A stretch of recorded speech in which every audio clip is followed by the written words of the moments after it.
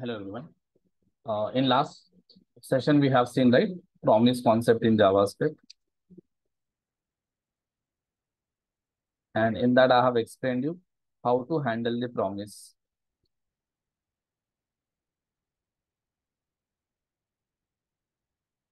using then and catch. I have explained. Okay.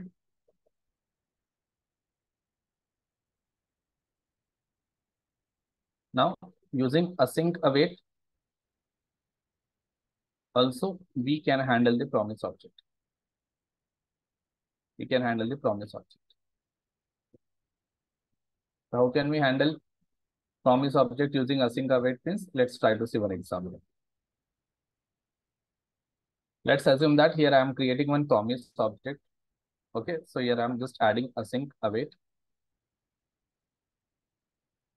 Let's assume that I'm creating one function something like create promise.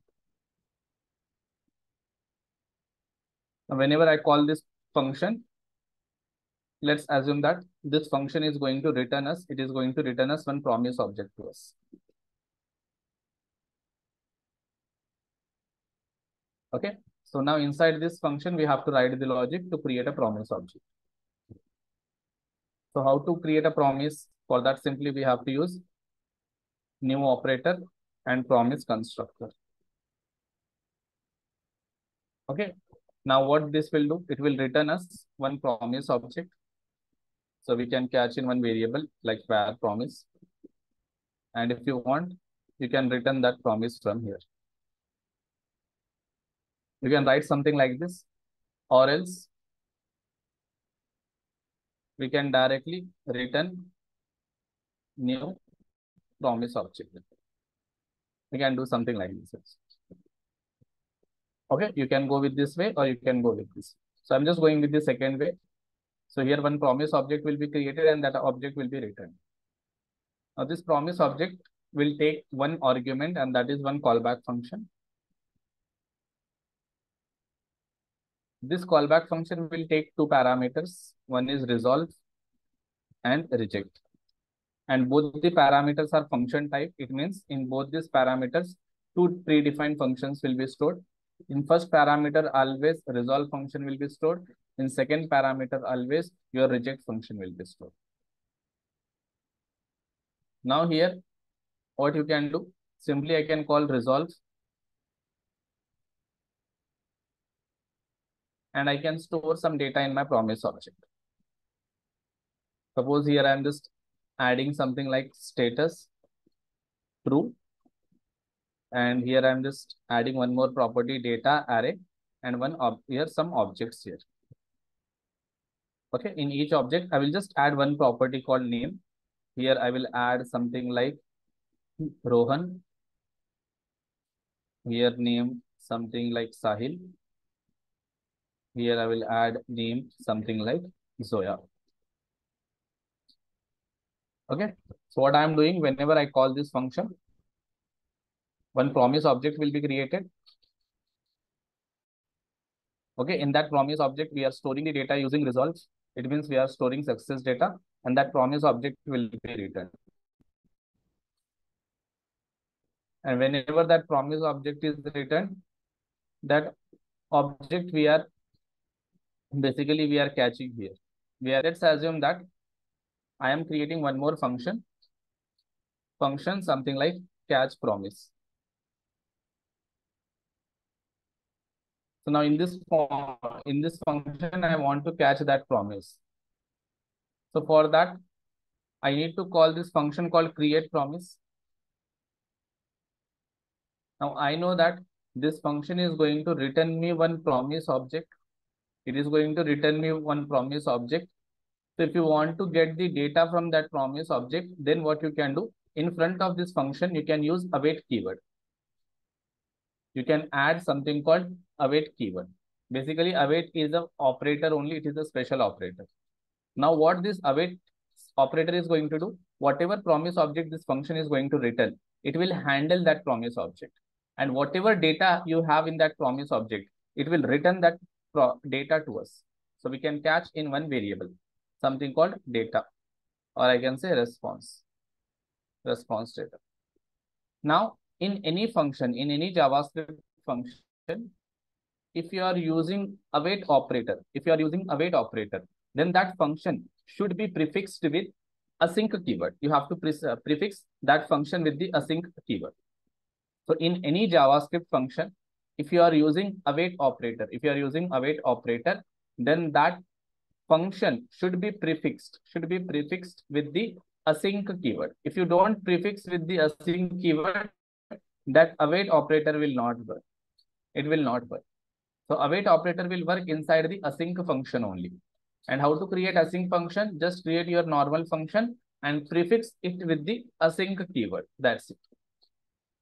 Now here, if I do console.log of response data, and if I save it, and if I call here my catch promise, let's see what it will print in the terminal. So here I am saying node async underscore await.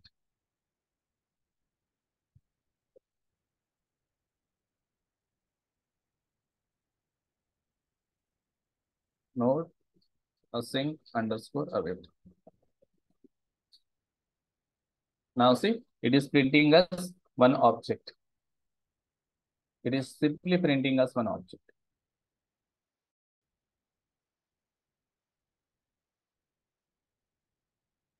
Here we are able to get that object.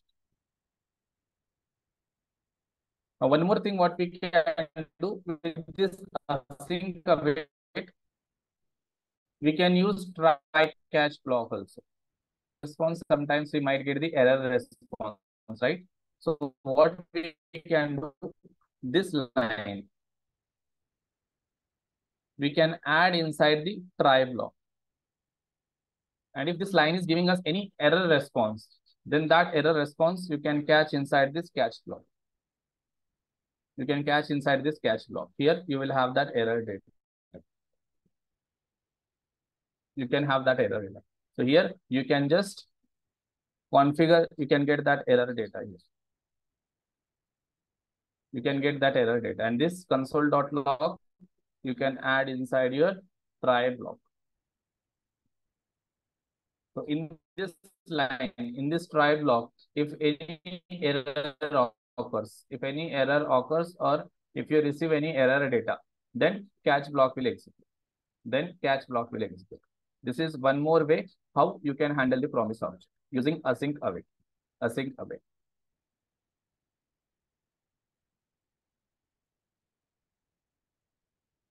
Is it audible now, my voice?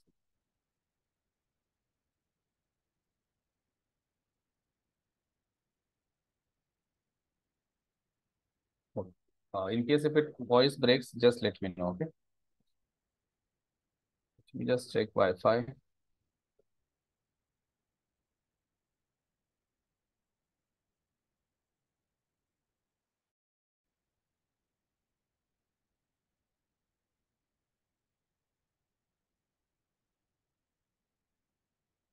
Let me know if my voice breaks, okay? Okay. So this is how we are going to catch it. So this is the new way of handling the promise object, that is async await. Or else you can go with this try catch block also that we have tried in yesterday's session. So in your companies, people will follow both the approaches. Like some companies or in some projects, you might go with try catch. In some projects, you might go with async await. Okay, that depends upon your company choice. Async await will give you a like neat and clean syntax, whereas try catch looks a little complex because we have to write then again in that we have to write one callback, again we have to take one parameter. So it gives little complex syntax, whereas async await gives us very simple technique to handle the promise object. So this is the benefit of async await and your then catch. Now, where you are going to encounter this async await means whenever you are fetching the data, like where you will encounter this promise object means whenever you are fetching the response from the server. Whenever you send a request and whenever you will receive the response, at that time, you will encounter with this promise object. Now, for example, let's assume that I have a front-end application which I created using HTML, CSS, and JavaScript. Now, let's assume that someone developed server-side application and they are maintaining the database also.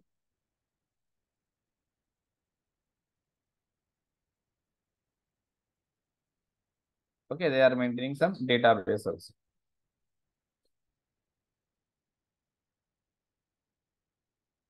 Now, let's just assume that in their database, they have some data here.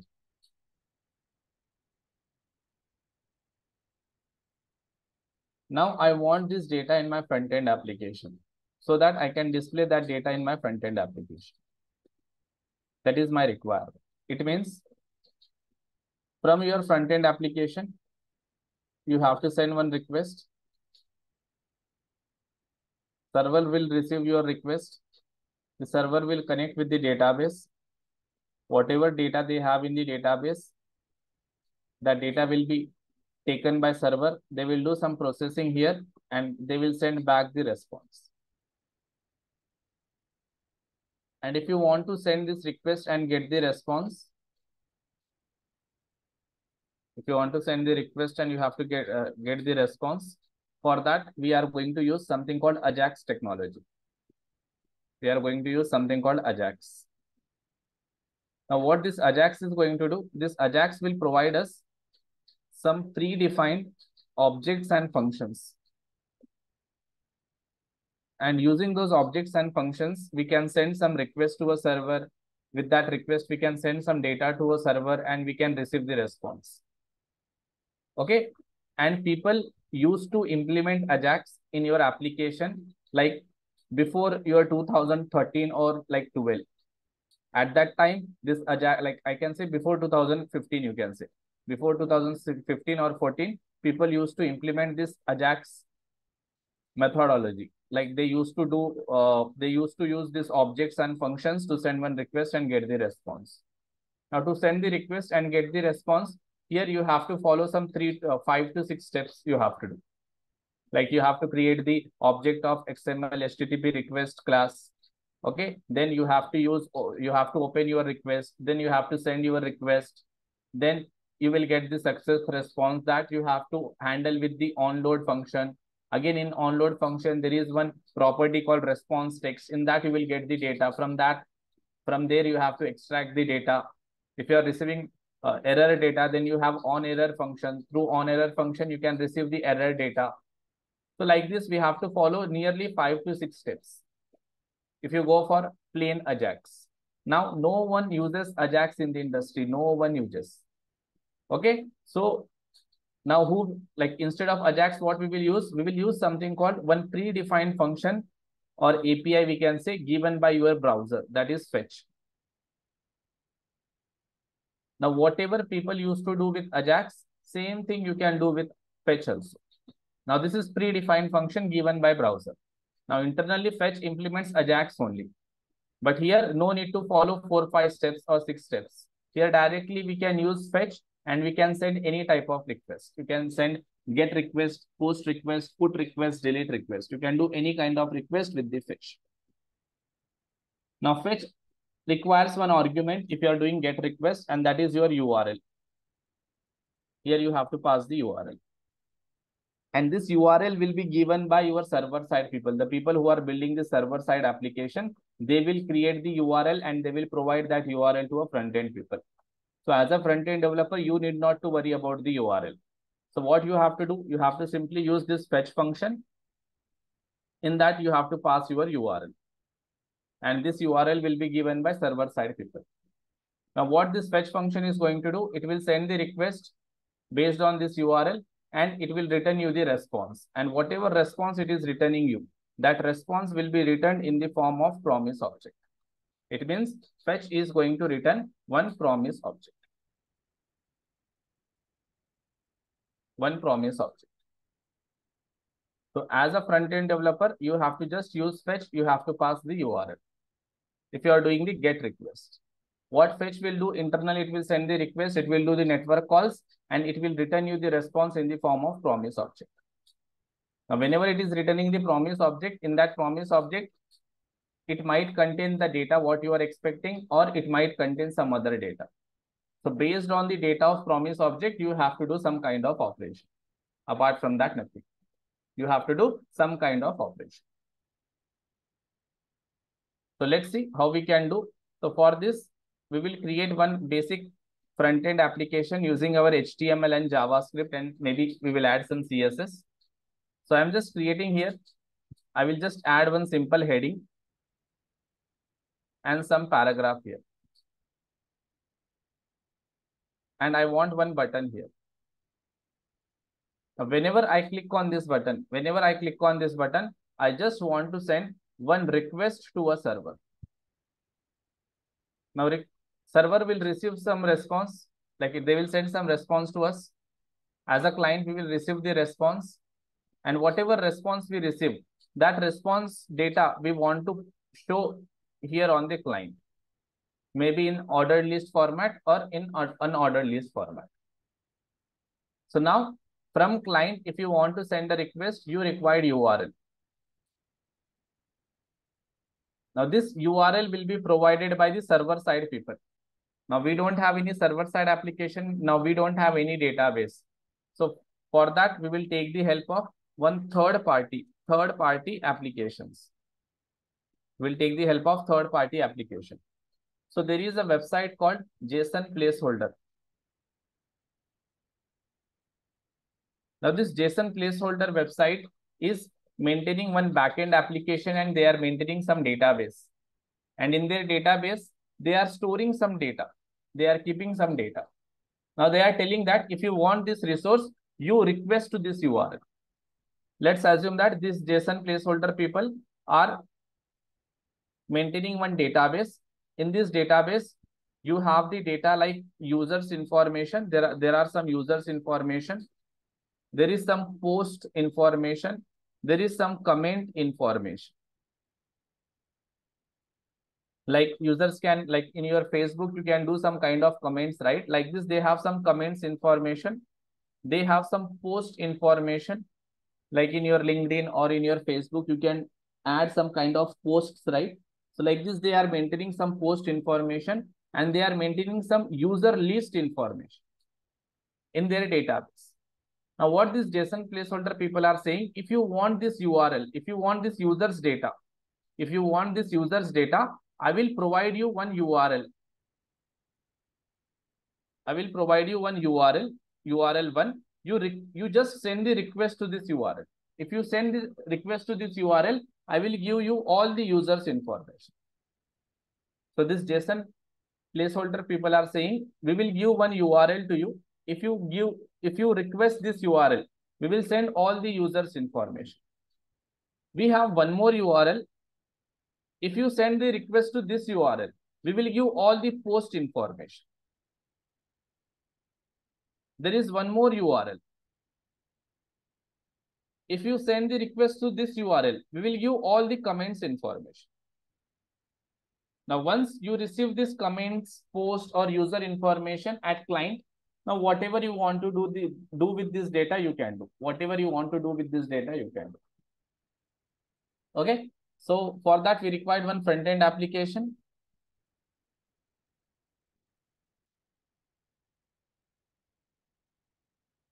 Now here I am just creating one front-end application called fetch.html.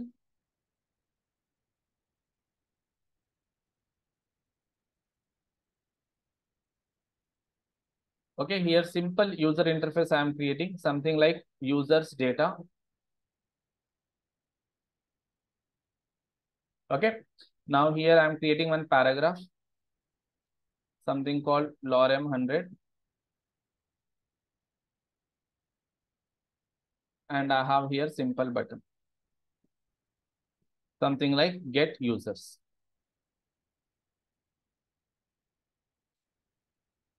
Now all these things I can add inside one div.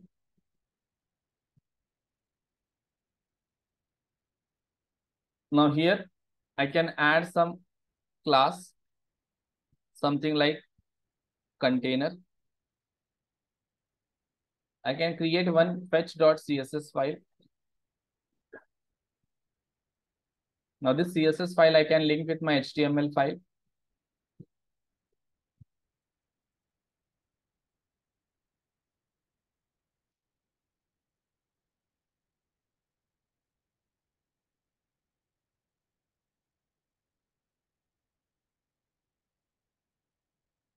Whatever styles you want to add, you can add here that styles. Okay, let's suppose I'm just adding some padding here, something like 50 pixel. And maybe I just want to add my H2. For H2, I will add color, something like green. Okay. Now, if I load this document in my browser, it is something like this. Okay, now my requirement is whenever I click on this button, I want to send one request to a server. It means whenever we click on this button, we want to perform some operation. So if you want to perform any operation in your JavaScript, you have to create one function. So I'm creating one function here, something like function get data. Now for this, I am creating one separate JavaScript file. And this JavaScript file, I will just integrate with my HTML.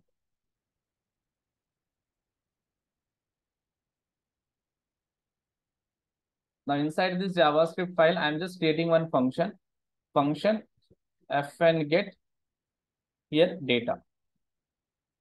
So let's see what we have taken here. Fn get data. So fn get data. Now, whenever I click on this button, this function will be called. Now, in this function, what I need to do, I need to send one request to a server. So if you want to send a request to a server, what you have to do? You have to simply use fetch function. Like this. Now, to this fetch function, you have to pass the URL. Now, as a client developer, you are not creating that URL. So that URL information will be given by server side people. So now we don't have any server side application and the database. So what we will do, we will go to the website called JSON placeholder. If you go to this website called JSON placeholder, here, if you just scroll down, here you will find some links. If you scroll down under resources, you will find some links. So now this website is maintaining around 100 post information in their database. They have nearly 500 comments information in their database. They have some 100 albums information in their database. They have nearly 5,000 photos information in their database. Like this, something to dos, and there is something called users. They are maintaining some 10 users information. Like if I click on this link, see, this is the data what we will receive from the server. If you send the request to them, this is what the data they are sending to us. So you can copy this URL, and this URL you can paste inside your fetch. Now what fetch will do? Fetch will send the request to this URL. That request will be received by JSON placeholder server side application. They will connect with the database and they will send us all the 10 users information. Now what this fetch is going to do? It will take that all the 10 users information, it will create one promise object and it will return us that promise object. It means fetch is returning us one promise object. Now, if you want to take or if you want to handle the data from that promise object, you have two ways. You can go with async await or you can go with then catch. Let's suppose I want to go with the then catch. Now, this entire fetch will return one promise object. So you can catch in one variable like promise object. And on this promise object, you can call your then function. and then you can call your catch function. This is one way how we can do. Or else what we can do, here no need to create like this extra variable. Now we know that fetch will return one promise object, right? So on that object, we can directly call one then function. And then we can call one catch function. Now then we'll take one callback function. So I'm just passing one callback function here. Catch will also take one callback function. Here you will have the error data. Here you will have the success data. Now what this fetch is going to do, this fetch will return one promise object, right? In that promise object, you will have the data. But whatever data it will return first time, that data will be in the binary format. Binary format means data will be in the 0 1s format. And as a human, we won't understand that 0 1s data. So what this fetch is doing, it is giving us one function called JSON. It is saying that on this data, you call one JSON function. And what this JSON function will do, in this like this data is in the binary format, right? So this data will be converted into your JSON format. And what this JSON internally it will do, it will create one more promise object. And in that promise object, it will store the data and it will return that data. If it is returning the data means again we have to handle. So what we will do, from this callback function, we will explicitly return that data. And we will add one more then here. Now why we are adding one more then? Because success.json function will return one more promise object.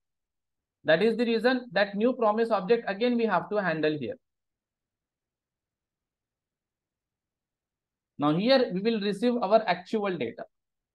Now I can do here console.log of data. Console.log of data. Now if I go back to my browser, if I just right click, open the inspect.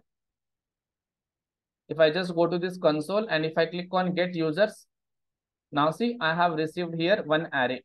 In that array, I have totally 10 elements. Each element is one object. If I expand that object, in each object, you will find this many information.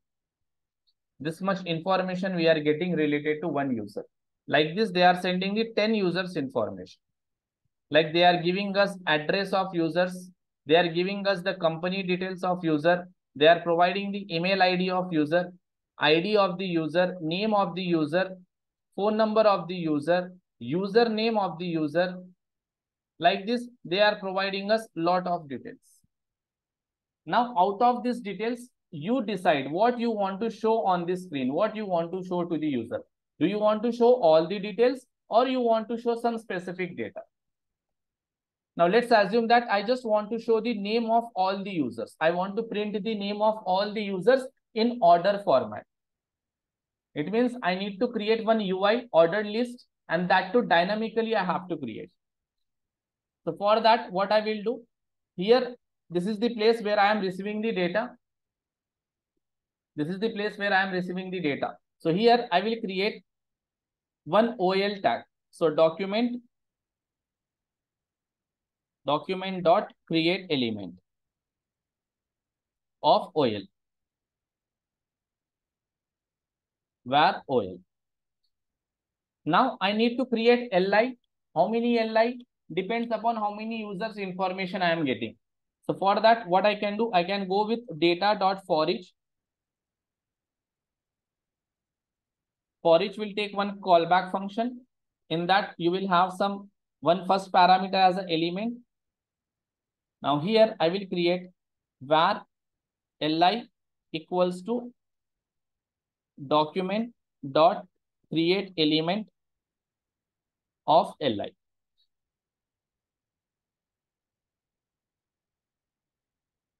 Of li. Now once li is created, now simply I will say li dot inner text equals to what you want to add. So inside this element, there is a property called name. I want to add that name. So if you see here, If I just right click, go to inspect, go to the console. If I expand this object, there is a property called name. This name I want to display.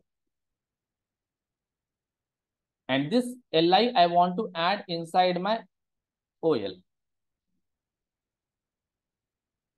And once I have done this entire operation, then that li I want to add inside my body. Here I want to add inside my body. So I will just take ID. ID equals to something like body only I will take. So now, once this entire operation is done, then what I will do, I will take the reference of my body. And inside that body, I will add this append child. What I want to add, OL. So what I am doing, I am sending a request to a server. Server is receiving me, sending me some response. So first server will give the response to fetch. What fetch will do, internally it will create one promise object. It will add that data inside the promise object. And whatever data it is adding in the binary format. So we will receive here the data in the binary format. Now that data we have to convert into JSON. So we are calling here JSON function. Now this JSON is a predefined function. Now JSON will convert that data into JSON format. Again, it will create new object and that new data will be added in that new object and that new object will be returned. Again, that new object is a promise object. That is the reason again we have to handle this then. Now here we will receive our actual data. Now once we receive actual data, now we have to create UI dynamically. So here I am creating one ordered list. Afterwards, using this for each, I am creating one li.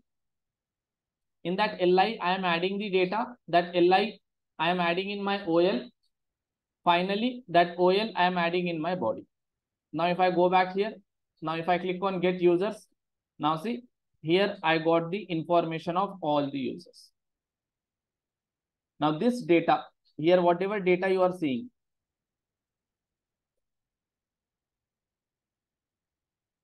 here whatever data you are seeing, this data is coming from server.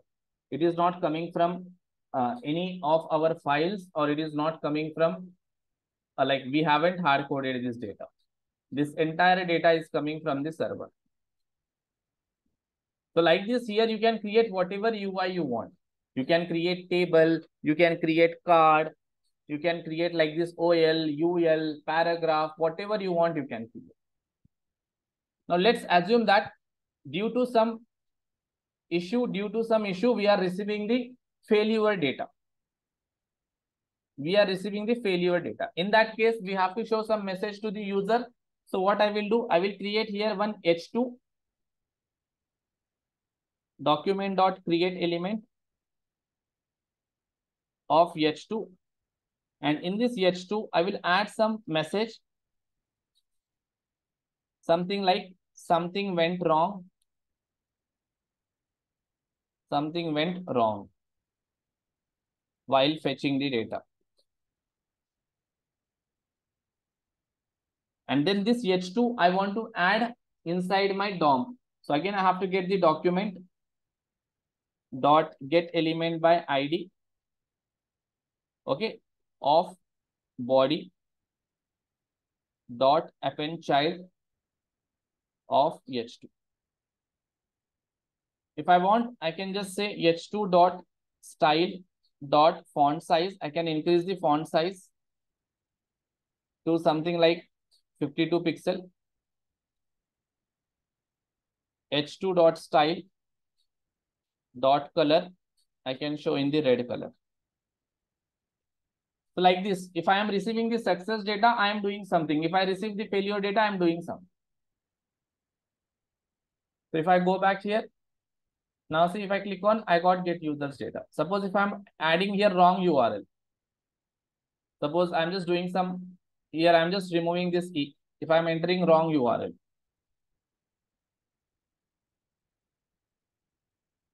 Now see, here we got something went wrong while fetching the data.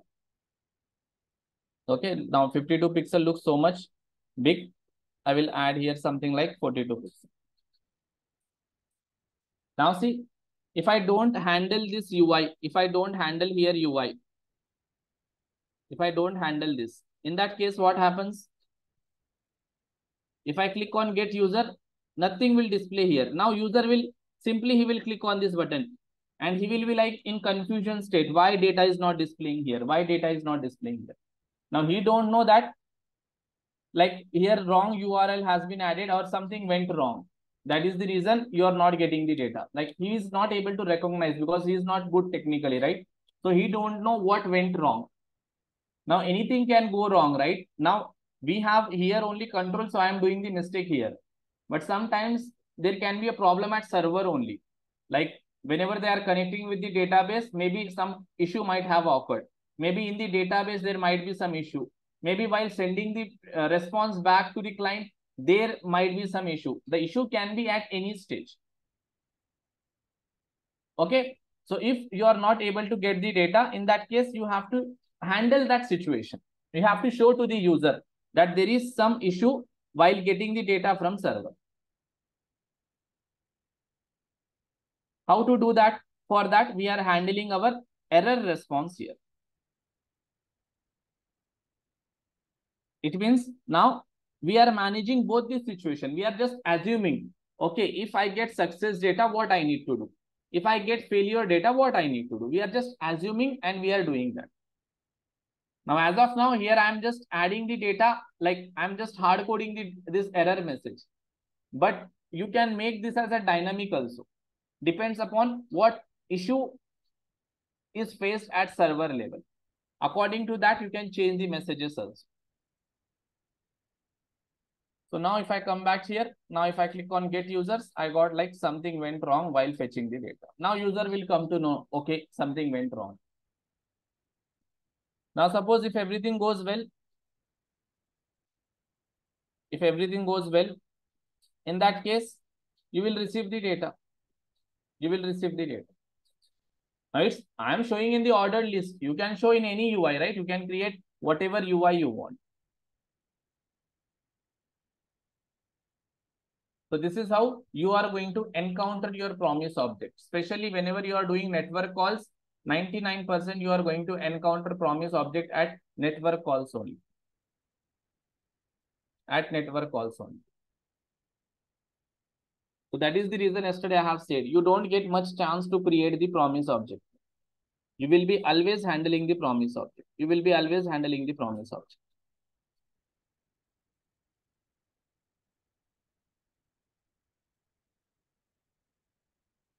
Okay, this is how we do the get request.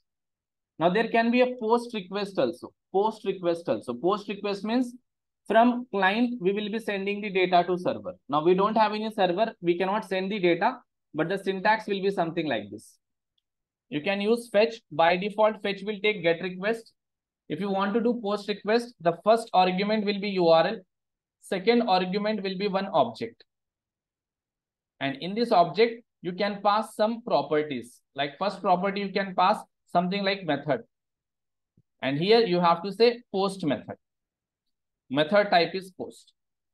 Now, what are these methods? These methods are nothing but they are just identity what server has to do.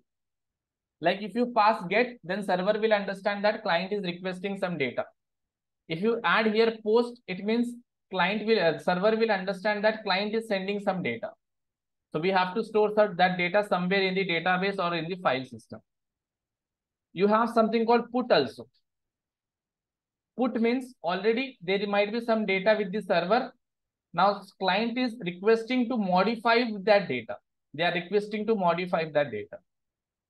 If you say delete, delete means from client, we are requesting some delete request to the server. We are requesting some delete request to the server.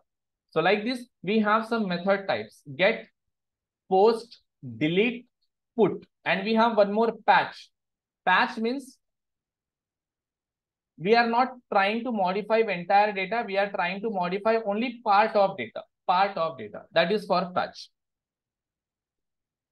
So we will see full-fledged examples about this post, put, delete, and patch in our React.js. Once we start with React.js, There we will create one dummy server, and in that dummy server, I will show you all these operations like get operation, post operation, put operation, patch operation, and delete operation. And these URLs, how to create these URLs, how to create these APIs, how to connect with the database, like how to create server-side application, that we will learn once we start with the Node.js. So using Node Express, we are going to learn our backend development. Using React, we are going to learn our front-end development. In React, we will use fetch, and there is one more library called Axios. We will use that Axios library also. So in your real time, no one will develop the application with plain JavaScript. Everybody will go with some kind of framework or library like React, Angular, Vue. So this kind of libraries or frameworks are used whenever, like in real time, if people wants to create a web application. So this is about fetch. Now I have created one video on strings and its methods. Okay, I will push that video. Here I will add one more link, something called video.js. Now here I will add that video link. So here instead of JS, I will make it text.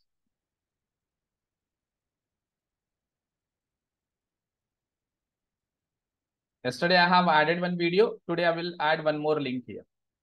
So you will find the link of a video where you will find the concept of string and string methods. Now string methods are very similar to your array methods. How you have worked on array methods, very similar to that we have string methods. So I have explained nearly 10 to 11 methods. So you can just go through those 11 methods. Now in our JavaScript, do we have only 11 methods? Answer is again no. For string also we have nearly 30 plus methods. So if you understand that 11 methods, then understanding remaining methods will be very easy. And I have shown you in that video where you can find all those 30 methods from where you can learn. Okay, now if I open our JavaScript content, I think one more callback hell I have to explain.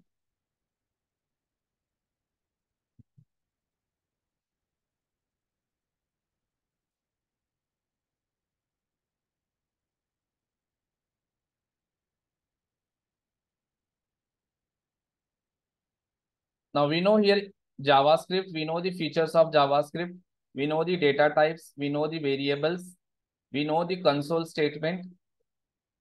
After that, we have explored functions. In that, we have explored all parameterized function, return function, callback function, higher order function, anonymous function, arrow function. All those we have explored. We have explored JavaScript objects, how to access, how to update, how to delete, JavaScript arrays and methods, strings and its methods. Anyways, I have created a video, so that video will be available to you guys. We have learned about DOM. In that DOM, we have seen, right, how to access ID, how to access tag name, class name, using names, query selector, inner text, inner HTML, and I have told you to explore text content. I have explained you difference between inner text and inner HTML. Now, if you have explored text content, then you might have understood the difference between inner text, inner HTML, and text content. Now here changing the values of attributes, we have seen how to change the values of attributes. If you remember one task we have done, show hide password. I have just explained you about event listener, event handler. Hoisting we know. Scope chain. What is scope chain and lexical scoping? Already we know this concept, but maybe these terms I have not used. That is the reason you might get confused. Now, these terms are related to your closure concepts. These terms are related to your closure concepts. This we know, call, apply, bind we know, closures we know, promise we know, fetch we know. Now here in ECMAScript, we know what is the difference between var, let, const. This template literals I have explained. Template literals or template string both are same. I have just explained this concept in the string video. While explaining about string, I have explained about this. Array destructuring object, we know default parameter, rest parameter, spread parameter. Default parameter you might don't know. So default parameter is something like this.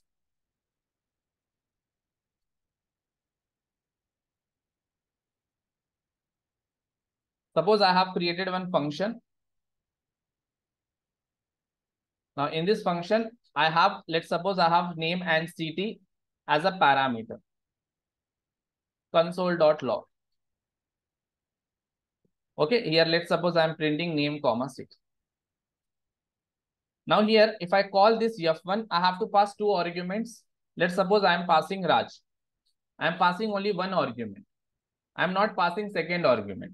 But for this second parameter, I want to add some default parameter value. So in that case, what we can do, here only itself, we can assign some default value here. Suppose here I'm assigning Delhi. Now to your parameter, by default, you can assign some value. You can assign any type of value. You can assign number type of value, string type of value, or you can assign object also. Now this is called default parameter value. Nothing but we are assigning some default value to our parameter. Now if I just execute it,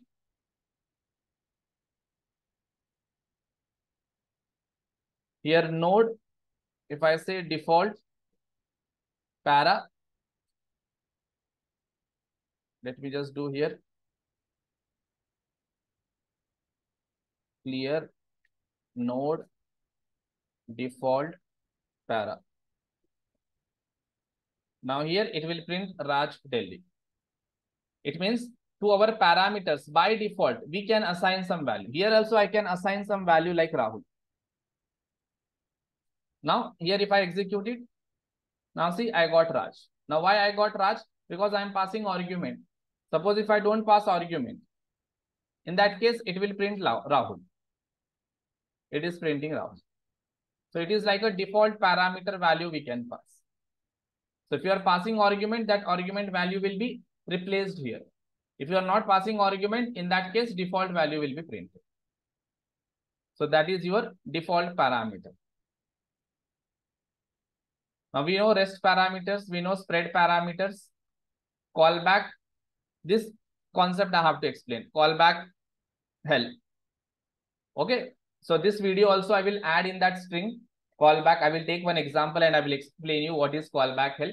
Basically, callback hell is nothing but callback inside callback. Like if you have a chain of callbacks, like there is one function. So let me just explain you. Callback hell. Now let's assume that I have one function here, function f1. Now let's assume this function f1 is taking one parameter called f. Now whenever I call this f1, now let's assume that I am passing here one callback function. Now this callback function will go and store inside this f. Nothing but that f I can call here like this. Now let's assume that this callback function is also taking one more parameter called x. It means now whenever I am calling this function, I need to pass one argument, and let's suppose I am passing one more callback function.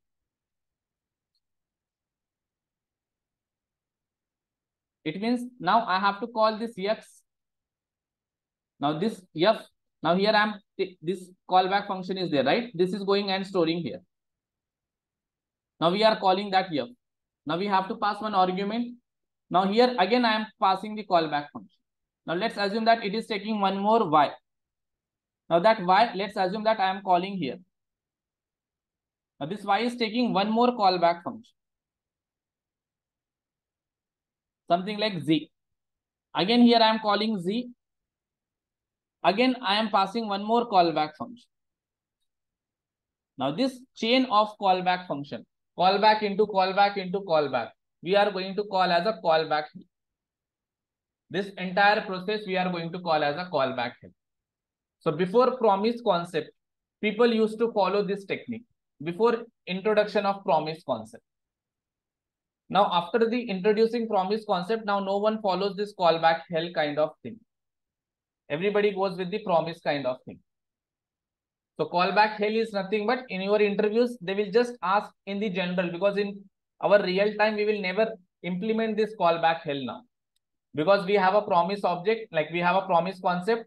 So promise concept can resolve this callback hell issues. Like whatever we used to do with the callback, same thing we can do with the promise now. Like inside the promise object, we can have one more promise object that gives much more easier and neat and easy way to handle the situation. So before promise object, we used to use this callback help. I mean callbacks into callbacks. Lot of callbacks we used to do. And callback into callback into callback, that is called callback help. Now it creates a lot of confusion. It creates a lot of confusion once you enter into this callback help. Like if you have, let's just assume that you have 15 functions. In every function, we have callback, callback, callback. So function 1 callback is 2, 2 callback is 3, 3 callback is 4, 4 callback is 5. Like this, if you have the chain of callback, then that scenario we are going to call as a callback help. So callback help, they will just ask you in the interview purpose also. That too, very rarely you will see that people are asking about callback help, because we won't use in the real time much. So why people will ask you? If they are using in their projects, then only they will ask about the callback help to you guys.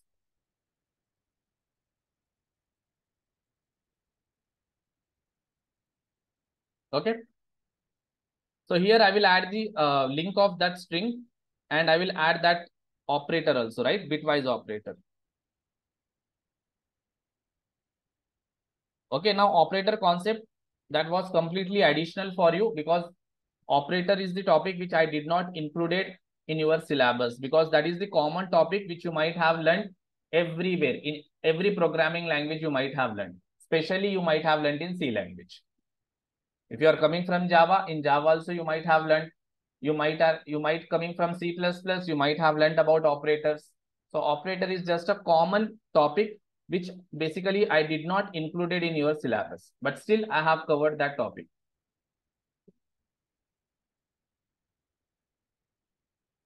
Okay. So in tomorrow's session, I will start with the CSS topic. Whichever topic is pending, that topic I will cover in tomorrow's session. So in tomorrow's session, I will just cover CSS pending topic.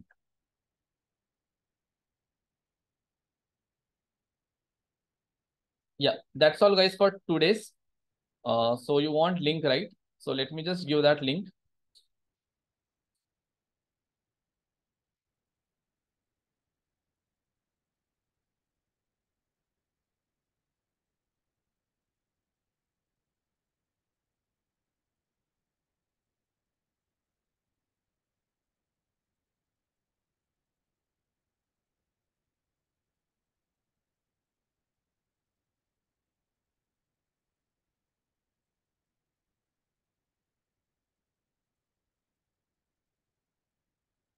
Guys, a video will be uploaded by admin. Like I don't have the control on videos.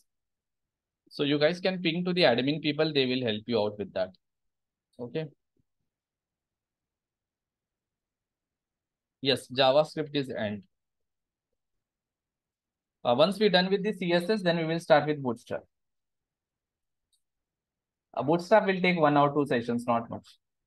Bootstrap is very easy. If you know CSS, understanding Bootstrap is very, very easy.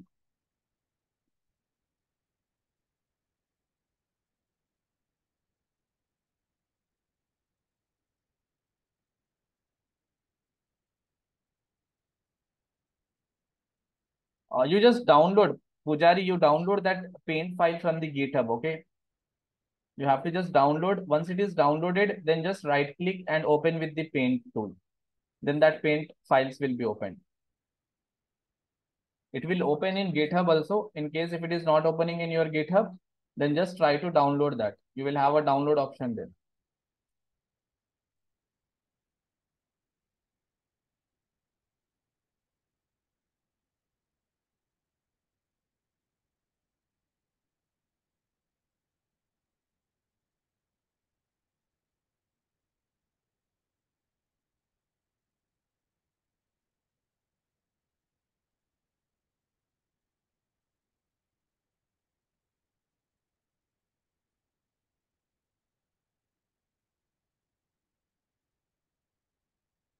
Already I have added oops videos already in yesterday's repository. If you see, already I have added the link there.